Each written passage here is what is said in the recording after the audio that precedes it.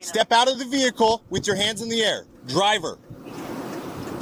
Step out of the vehicle. Give me a 40 over there with him. You got lethal? I got lethal. Keep your hands up. Walk towards me. Contact. Now, Jay, go ahead on over here. Turn around. Gun! Drop down to the ground now! Drop down! The fatal Bay Area police shooting of 19-year-old Elmer Lopez Castaneda in Newark on April 13 is among the latest in the state being investigated by California's Department of Justice under a post-George Floyd reform law known as AB 1506. I've heard firsthand the hurt and the pain that so many families and communities feel in the moments after these incidents. These critical incidents are never easy, but the tools and procedures we brought about through AB 1506 are a chance to insert more transparency and accountability into these investigations. Officers opened fire on Lopez Castaneda following a February 14th knife-point carjacking, which police allege the teenager committed in this surveillance video released in May. Yeah, hi. I just had a car stolen from us. Did you see this Point happen? blank.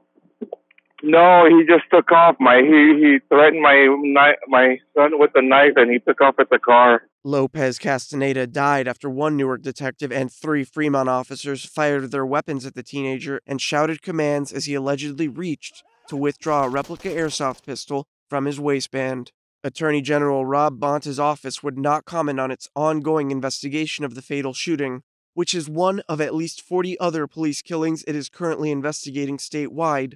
Since AB 1506 went into effect in 2021, the California Department of Justice has completed reviews for criminal liability and issued reports in 3 cases involving police killing unarmed civilians. In all 3 cases, the state's top law enforcement officer has declined to pursue charges against police, citing insufficient evidence. Experienced civil rights attorneys who represent families of victims in similar police killings say Lopez Castaneda's case raises questions about the officer's use of de-escalation techniques and whether Lopez Castaneda posed an immediate threat before he was gunned down. Hey, passenger, get the driver out first. Oh, that's good.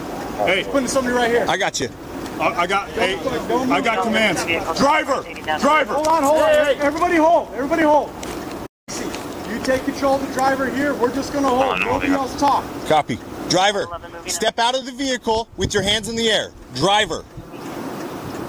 Step out of the vehicle. Give me a 40 over there with him. You got lethal? I got lethal. Keep your hands up. Walk towards me. Contact. Now, Jay, go ahead on over here. Turn around. Gun! Drop down to the ground now! James Cook, a lawyer with the high-profile John Burris law firm, says he's worked multiple cases like Lopez Castaneda's and highlighted the way multiple officers shout commands at the same time in the moments preceding lethal uses of force. Turn around. Gun! Drop down to the ground now! Drop down!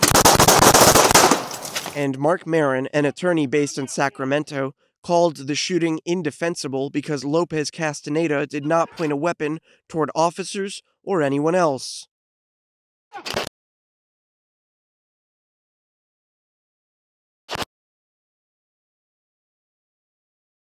Newark PD Chief Gina Anderson, in an emailed statement, told this news organization that all Newark officers undergo extensive de-escalation training and that she was confident the DOJ would conduct a fair and impartial investigation.